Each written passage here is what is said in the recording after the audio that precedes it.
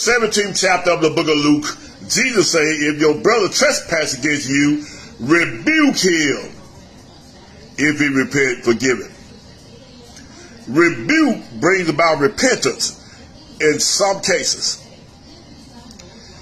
Rebuke, correction. One verse say, rebuke son and over that other may feel. Hallelujah. One verse say, hallelujah, rebuke not ever, but have 2 or 3 witnesses. All right.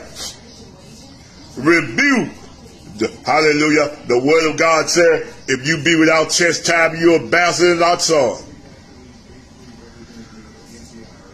Who the Lord love, he chasteneth.